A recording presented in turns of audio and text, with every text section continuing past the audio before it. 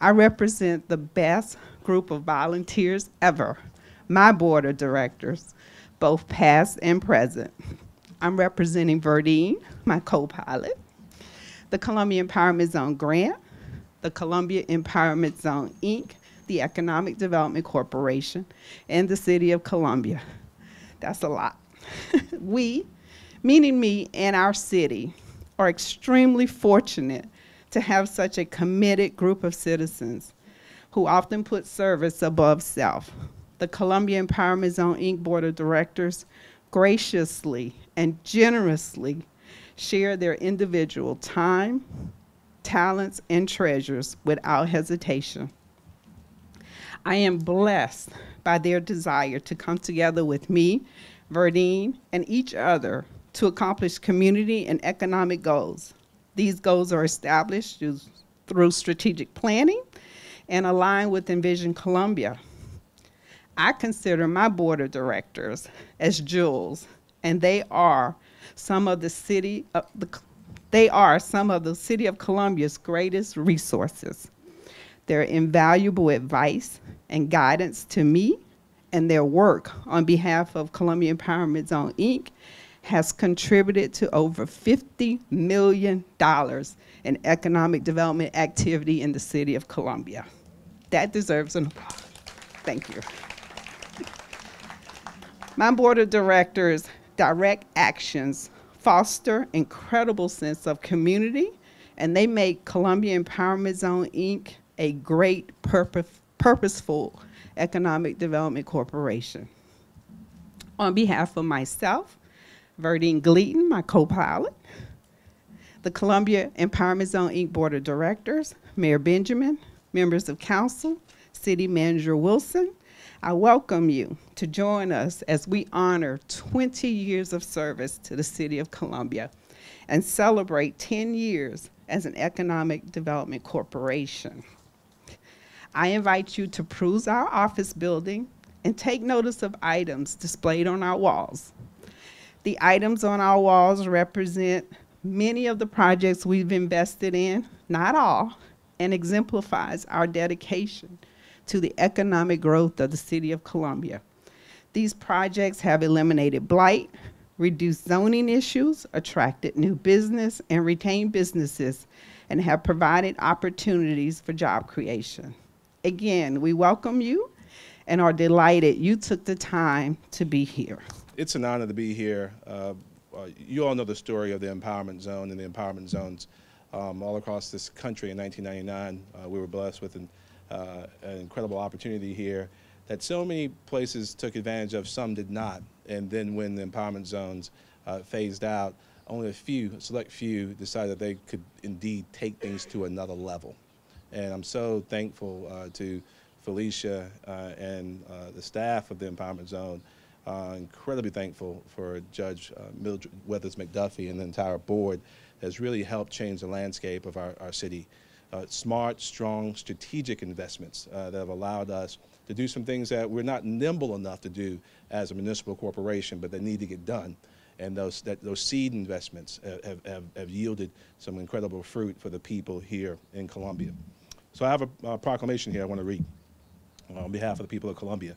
Whereas Judge Mildred McDuffie attended the public schools of Richland County School District 1, graduated in 1953 from the former Booker T. Washington High School and from Allen University and South Carolina State University, and whereas Mildred W. McDuffie taught in Richland County School District 1 and served in various administrative and volunteer capacities, and after she retired, Mildred W. McDuffie became no stranger to the Midlands. She served as a council member for Richland County Council, and whereas Mildred McDuffie was named by current State Senator Darrell Jackson as a magistrate judge, and whereas Judge Mildred McDuffie has passionately demonstrated service above self by volunteer service within the public education system, higher education system, and as a dedicated servant on boards and commissions in the City of Columbia.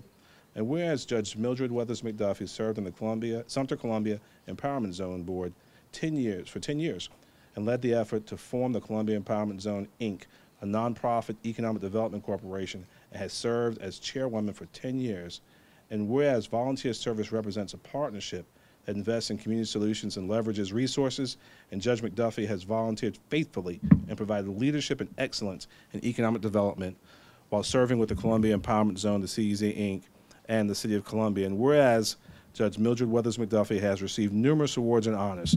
To name a few, she was chosen as one of the 10 most outstanding women in the Midlands by the March of Dimes and a member of the Wall of Fame by the Columbia Housing Authority. And whereas Judge Mildred Weathers McDuffie is a devoted wife to her husband, and together they have 2 children and proud grandparents and great-grandparents, Judge Mildred Weathers McDuffie is the epitome of an American hallmark and an exuberant powerhouse. Now, therefore, I, Stephen K. Benjamin, Mayor of the City of Columbia, along with my fellow members of Columbia City Council, do hereby proclaim Tuesday, October 9th, 2018, as Judge Mildred Weathers McDuffie Day in Columbia. Whereas Mr. Russell A. McCoy III was born in Greensboro, North Carolina. Did anyone catch his reaction? Okay. Was born in Greensboro, North Carolina, and eventually moved to Spartanburg, South Carolina, where he attended city schools. And whereas he graduated from Wofford College with a degree in economics and received a certificate from the Graduate School of Banking at Louisiana State University. And whereas in 1977, Russell A. McCoy III began his career in banking at Citizens and Southern National. And in 1981, McCoy joined First Citizens Bank in Columbia, South Carolina, where he is currently serving as the Senior Vice President in Commercial Banking. And whereas his past community activities includes the Committee of 100 as Treasurer, Senior Warrant Officer, and Treasurer of 15 years plus at St. John's Episcopal Church. And whereas Russell A. McCoy III began his volunteer service with the City of Columbia at the South Columbia Development Corporation and TN Development Corporation as chairperson. And whereas Russell A. McCoy III served on the Sumter Columbia Empowerment Zone Board for 10 years and assisted in leading the effort to form the Columbia Empowerment Zone, Inc., a nonprofit economic development corporation, and served as co-chairman for 10 years. And whereas Russell A. McCoy volunteers his time and his talents to promote economic well-being and quality of life in Columbia, South Carolina by assisting with the establishment of new businesses that create jobs, blight elimination efforts, that create vibrant communities, public-private partnerships, that create economic opportunity and reinvest wealth into the city. And whereas Mr. Russell A. McCoy III is a fervent servant of the Columbia Empowerment Zone, Inc. and the City of Columbia and devoted husband to his wife, and together they have 2 children. Now, therefore, I, Stephen K. Benjamin, Mayor of the City of Columbia, along with my fellow members of City Council, do hereby proclaim today as well Russell A. McCoy III Day in Columbia. I've been working with them for 15 years, and I can count on one hand the number of meetings they've missed. And we don't just have monthly meetings. We have meetings throughout the week. We have meetings all the time. And no matter when I call, they have always answered, and they have always delivered. So I am so grateful for them. And I can say that about all my board members. Y'all just wouldn't believe. I mean, I had someone over here today running around getting flowers, Kassages, setting up food. Anything I need, they never say no. And I am so, so blessed. So I just wanted to share that with everyone. Good afternoon, everyone. And it's humid, so I won't belabor the point. It's just a very exciting day. As Felicia said, I served on the CEZ Inc. board when I first got elected. Actually, as a baby councilwoman, I thought I was superwoman, and I served on every single development corporation board, including the CEZ Inc. And I will tell you that we have an amazing staff in all of our development corporations, but my heart really is with the CEZ Inc. because not only have they really looked at how they can continue to invest in the community without and be self-sufficient, but the dedicated board members, and especially Judge and Russ, have been here since day one, and it's just been an honor to be able to watch all the great things that they do in the community. I actually sometimes get surprised when I hear Felicia talk about a project. I'm like, well, where did that come from?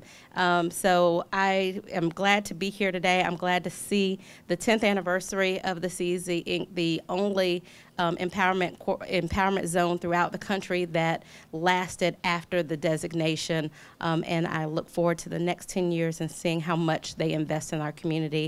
And I want to thank the board for your tireless efforts, always being there, always willing to go the extra mile, and wanting to develop everywhere in this city, which is so important. So thank you for your service. Thank you all for being here, and congratulations, Felicia, for all your hard work. Isn't it a wonderful day in the life of this city of ours to celebrate these 2 persons, to celebrate the naming of this building and, of course, the naming of this conference room. I need to just say a personal word about Judge McDuffie. One of the interesting things about the judge, and I think you all know this, is that she doesn't care where she sees you or catches you. She pulls you real quick and says, I just need to talk to you about something. Here is a person who has, for the last however many months, her first time out, and her first time out being right here at this Empowerment Zone celebration. $21.5 million we've given and invested in this community. $21.5 million this city has felt the brunt of redevelopment, creativity, and all of the things that goes along with that. So we celebrate today. Celebrate not just for the sake of celebrating, but celebrate $21.5 million plus, in addition to how many other projects we're going to reinvest in. Thank you all for being here today. Thank you all for letting the rain stay where it's at. Thank you all so much. What a joyous occasion to see Judge McDuffie. First and foremost, for me, is particularly special. She has been a mentor of mine for many years. I grew up in Columbia. I don't know if her husband remembers this, but I'm really going to date myself, but I have to say it. He drove me to the prom. Me and a date, I'm not going to say who, but a childhood friend whose father used to be on city council. Anyway, but I'm just having a lot of moments here. But it's so exciting to see all of you here to join us. And I'm really particularly proud of the growth that I've seen with the Development Corporation. As a former assistant city manager, one of my first tasks was to oversee all of our development corporations. And now Missy Gentry, raise your hand, Missy.